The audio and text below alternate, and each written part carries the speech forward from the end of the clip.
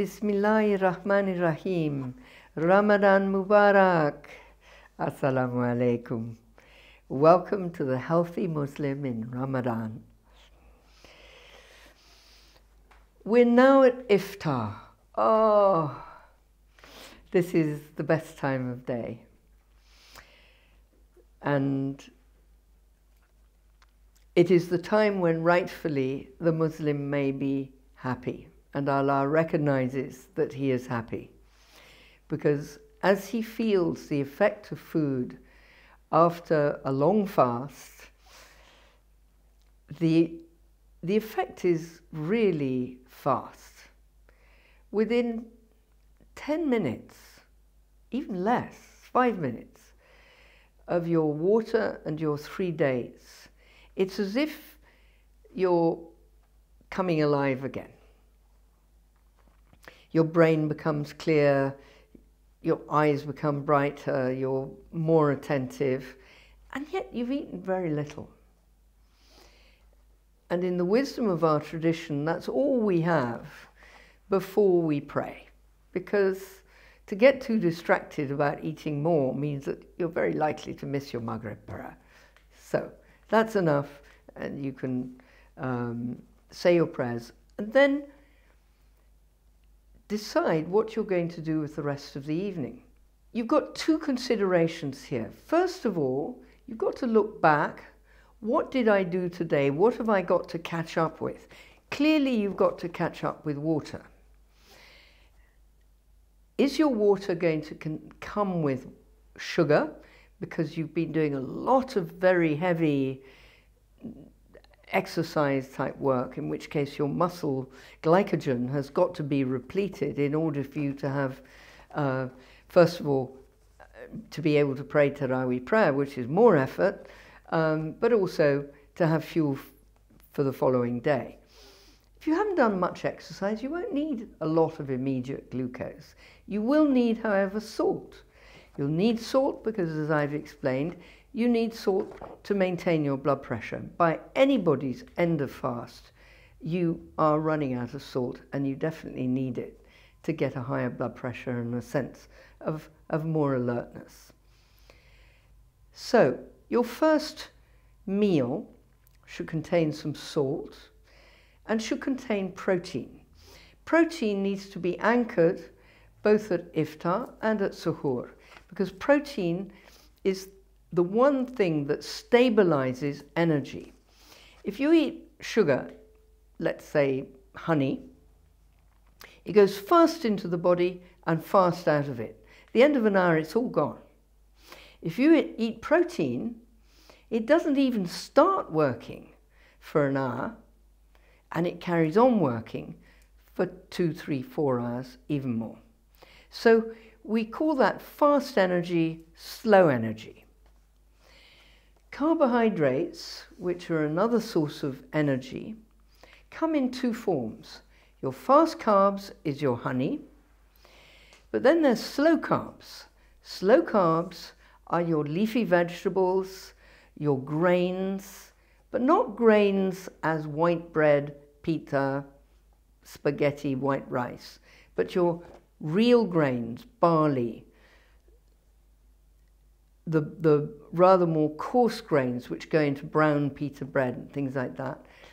These, again, get into the body very slowly and last longer in the body.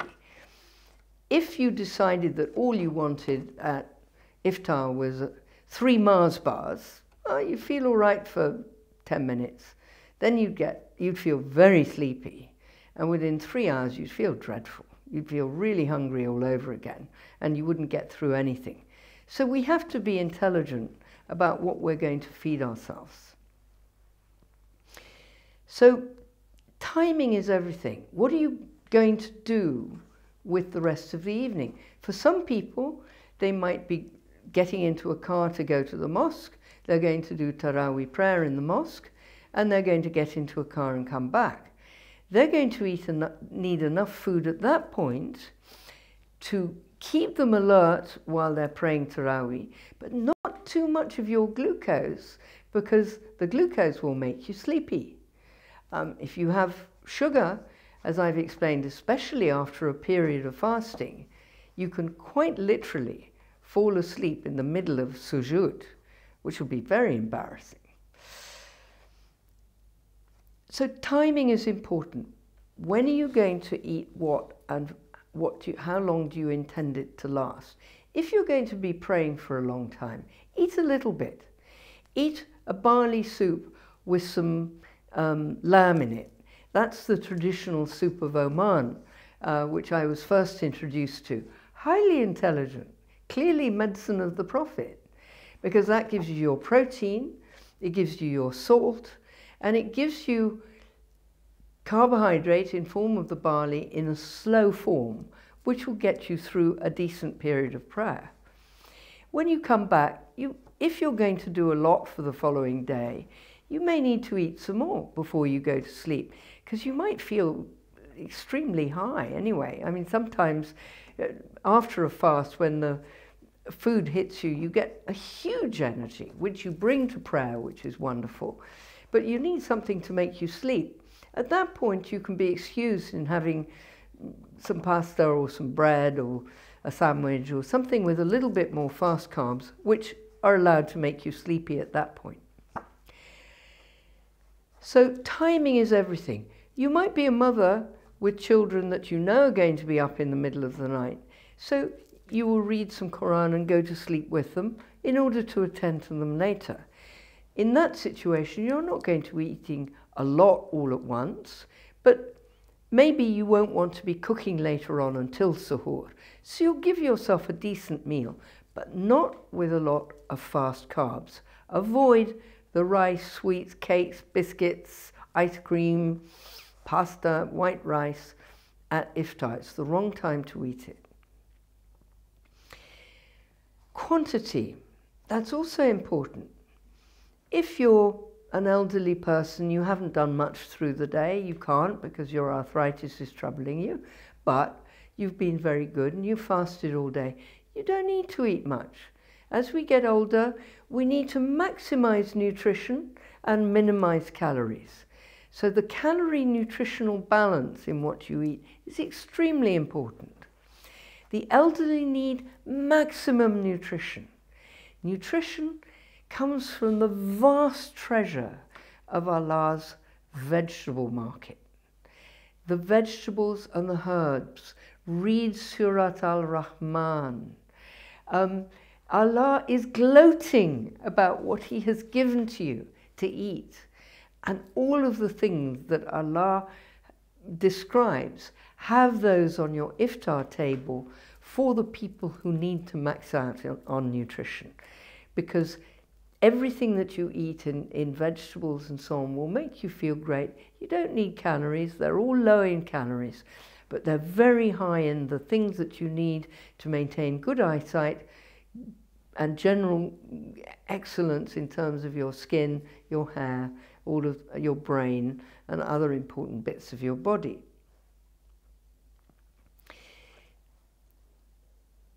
It's important not to eat the same thing all the time.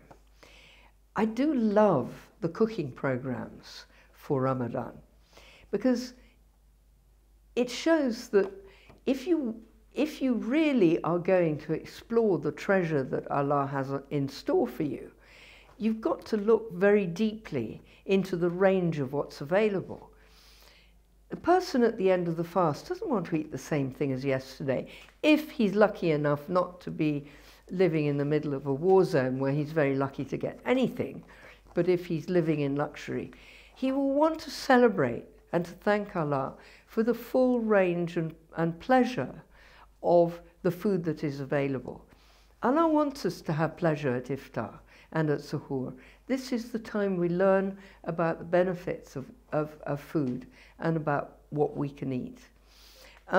So for your elderly and for the children, maximize nutrition and every day think of something different. One day you'll do one vegetable, another day another. Have a variety available. People who eat always rice and potatoes, rice, potatoes, bread, rice, potatoes, bread, meat, rice, meat, bread, potatoes. You can see the effect on them.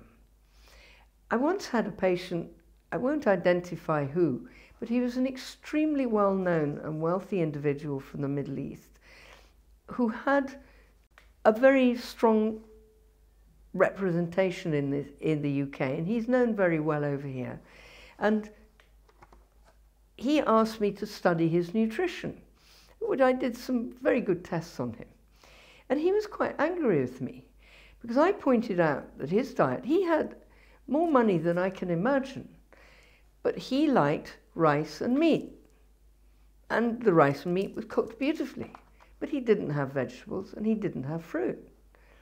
And he was grossly deficient in a number of things that were important to his health. And he didn't like my answer, didn't pay my bill either. That didn't matter, because I saw that eating intelligently is not about money. You can eat very intelligently, as my friend did when she was on her ashram, on £1 a day, because every day they ate from different plants, different herbs, and they ate an extremely healthy nutritional balance. And she said at the end of that time, she's never felt better. We'll have a break now. We'll be back in a few moments. Please come back. Welcome back. Those of you who are involved in preparing the iftar meal, I hope you find it useful to understand the role of food as a fuel, so that as you're directing the food that you've prepared to some of the people around your table, you'll make sure that the right food goes to the right person. We've explained already about the quantity of calories you may be considering, about the timing of your iftar food from your immediate break to the food after Maghrib to the food after Taraweeh before you go to sleep. Or if you're going to sleep earlier, you might just have one meal. And we've described in general the role of protein, the role of immediate sugar, and the role of carbohydrates altogether, the slower carbohydrates, which last longer.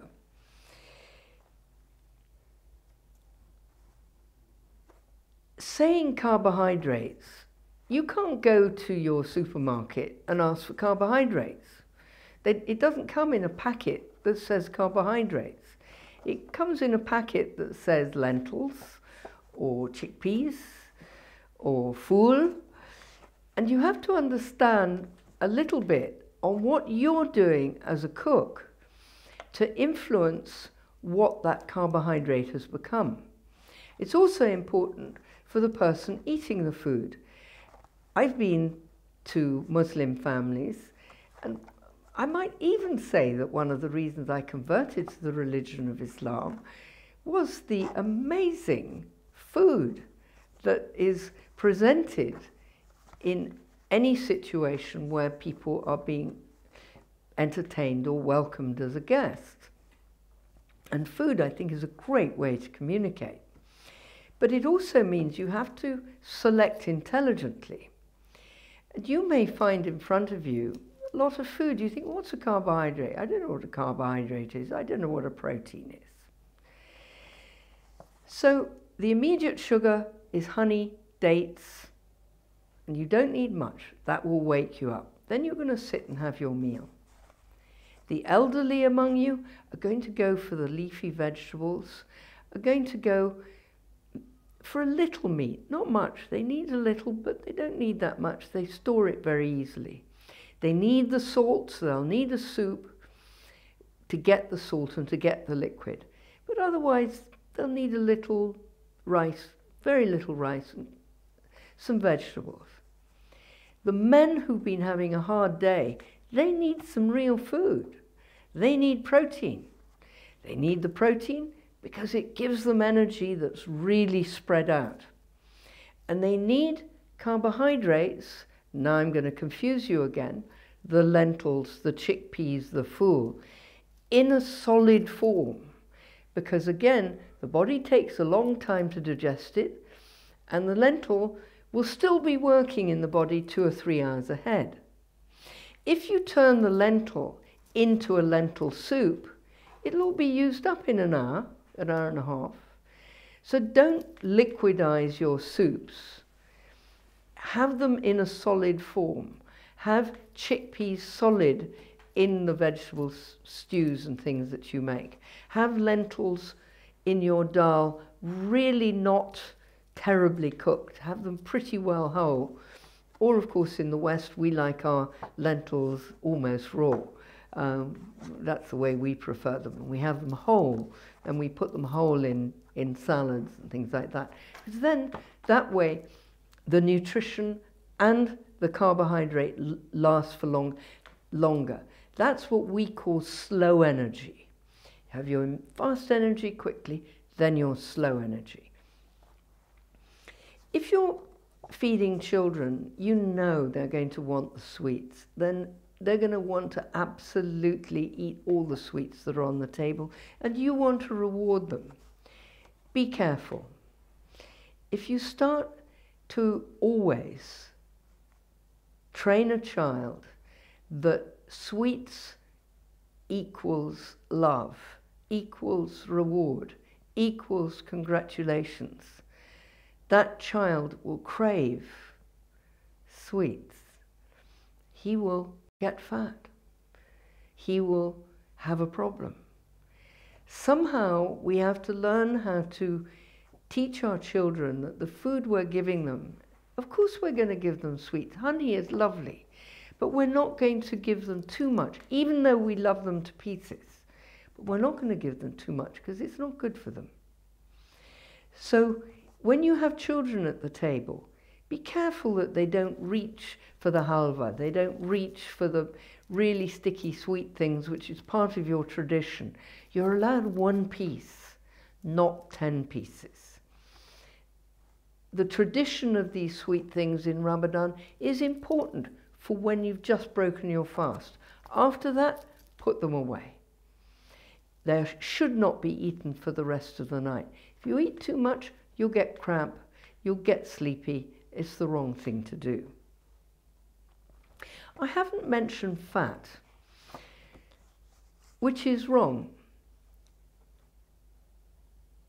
It's interesting that in the desert areas where a range of food is of course more difficult to get hold of, I'm talking about the range of vegetables that might be available. They're not available in the desert. But the one thing that a person will have at suhoor in the desert is a glass of ghee, pure fat. Because for a thin person who doesn't have sugar around, they have dates, but they don't have a lot of other sources of glucose. Fat is a source of energy, and it's extremely good. And if a man is going to do a lot of exercise, he's going to be building a bridge, he's on a construction site, he's really going to be doing a lot. You will need to give him ghee in the morning. You'll definitely need to give him fatty food in the evening. Whereas normally you say don't eat fat because you can't metabolize it. A person who is going to need 5,000, 6,000 calories a day, some of that calorie has to be fat. And the fat they can have in the evening when they finish their work, and they can have it in the morning as well. So the type of food you're eating is extremely important. When you're considering what you're going to do for the evening, it's so easy to just think, oh, I want some food, and to, you know, your brain is so happy to have had anything. You're unconscious. Try watching different evenings, especially if you do more or less the same thing through Ramadan. Different foods, different pattern of foods, and see how you manage during your Taraweeh prayer, during reading your Quran. Are you falling asleep in the middle of your recitation? Because if you are, I don't think it's fatigue. I think it's what you were eating, and I think you should change it. If you're sleepy, next evening, don't eat so much rice. Try just having protein and vegetables and maybe some olive oil in your soup. That's a very easy way of getting fat. So you start with your soup and maybe have some meat and some vegetables with it, and put olive oil in the soup. That's a very nice balance. You might say, what, no rice, no sweets? Well, try one night with the sweets, one night without. My guess is, unless you've had a day where you've been on a construction site, you won't need the sweets. And if you have them, you'll be falling asleep when you're meant to be reciting Quran, and you're meant to be fully attentive. Because the whole point of this sudden influx of energy, having fasted, is that you bring that energy to the sensitivity of really, really, really listening to Allah, to His message in the Quran. That is the point of Ramadan, that we should understand. You can't understand if you're falling asleep. MashaAllah, I hope these little tips will have been of some help to you. Food is a fuel, it's a chemical, and if we learn to understand its balance, there's a great blessing in it for us. I've often been astonished by the different qualities of different types of cooking. If you have a saint in your kitchen, your Ramadan will fly. Assalamu alaikum.